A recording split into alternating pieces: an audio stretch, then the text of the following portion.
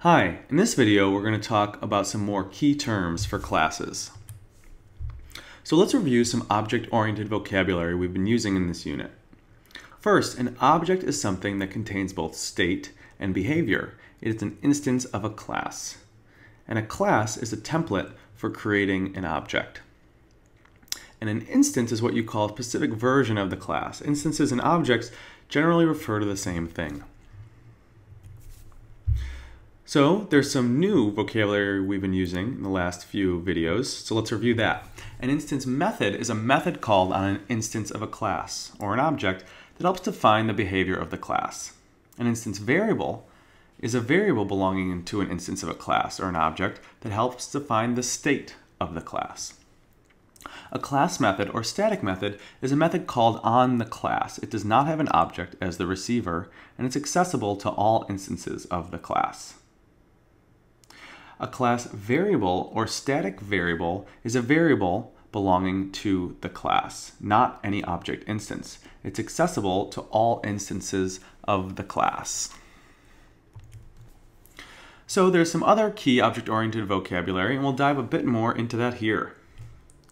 So first, in Java, related classes are grouped into packages. And you can import classes from a package like import packagename.star. And you import a single class like import packagename.classname.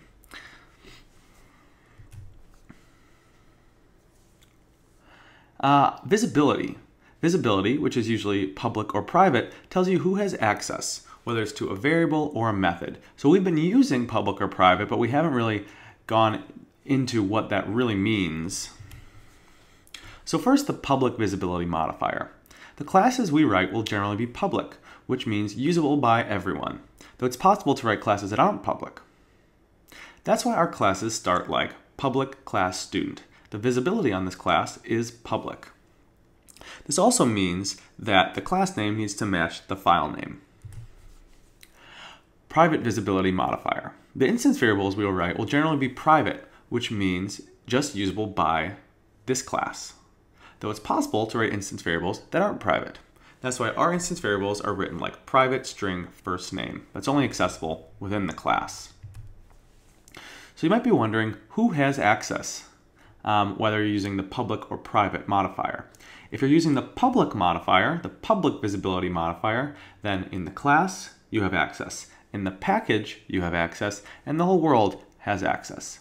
But if you're using private visibility modifier, in the class you have access, but the package doesn't, and the world doesn't. By world we mean, any program, any application that's a client of this class. So let's go back to our rectangle constructor.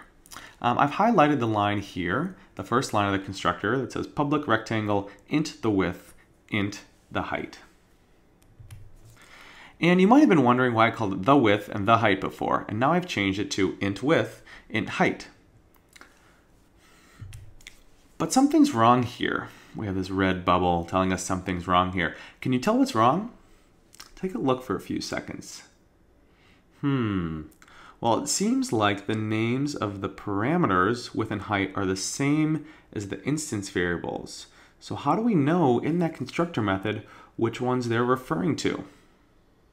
Well, what actually happens here is that the instance variables actually don't get assigned a value. They're getting hidden. So width equals width, height equals height. Those lines don't do anything. Those lines don't actually do anything. But instead, there's a way to get around this. When we have instance variables with the same name as parameters, we can use the keyword this, which lets us know that we're accessing an attribute, a field, or an instance variable on the current instance. So if we say this.width equals width and this.height equals height, we've now distinguished between the instance variable called width and the incoming parameter called width. So this.width equals width means that we're going to set the width for the current instance to be the width of the current parameter, the blue one. So it's very confusing using this. That's why we sort of waited a little bit to introduce this, but it's something you can use. So what is the this keyword? This is a reference to the current object. This is a reference to the current object. And this can be confusing. This is a little warning. It's tricky to use this, but you'll get some practice with it after this video. So let's say we want to talk about using this in a method. Let's say we have a getter method called getWidth. You could say return width. That's going to get the instance variable. You could also say return this.width. Those will do the same thing. So why use this? The answer is that sometimes the this keyword makes it very clear that you're referring to the current instance, or to resolve naming conflicts like we had in our constructor example from earlier. So let's go try this out in the editor. Okay, so I have our rectangle class from earlier, and the first thing I want to do is I want to show you the program. We make a couple rectangles, call the getArea method, but I want to try changing it from instead of rect width to width and height. So in this example, we're just going to run it to see what it does. Okay, and what it does is it says that the rectangle has a width and height in 0 and an area of 0, even though that's not what we intended. And the reason for that is that the instance variables are never getting initialized. This width equals width is just setting these, basically the parameters equal to themselves, so it's not really doing anything. But what we're going to do now is we're going to use our keyword this, say this.width and this.height. This.width, remember this refers to the current object, so it's setting the instance variable called width on the current object. So let's run this. And you can see that it's working as we expected, and now with these new names for our constructor parameters. And as another example, we can show you that in our getArea, we can use this.width and this.height, and they'll do the same thing. So there you go. That's an example of using the this keyword.